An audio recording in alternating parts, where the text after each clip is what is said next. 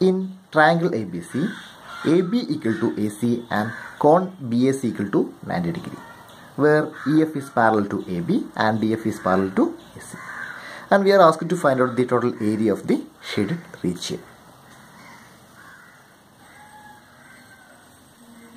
This is the given figure, and we are asked to find out the area of triangle BDF and FEC. So you know how to find out the area of a triangle. So area of triangle BDF,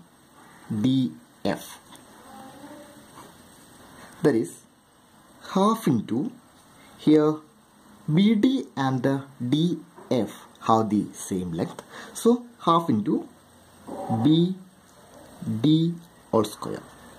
This is equal to, BD is equal to DF, so this is equal to half DF all square.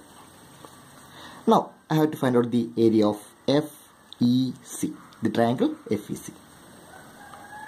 That is area of triangle FEC. That is equal to, here also FE equal to EC. So area of the triangle is half into FE all square. So the net area, A net equal to half DF all square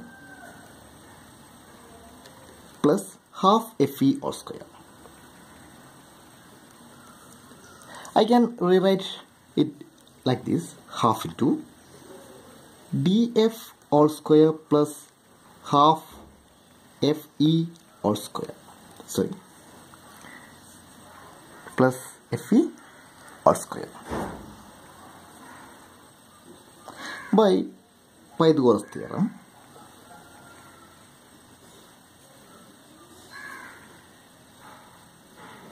You can rewrite this term, that is DF all square plus FE all square, as AF all square.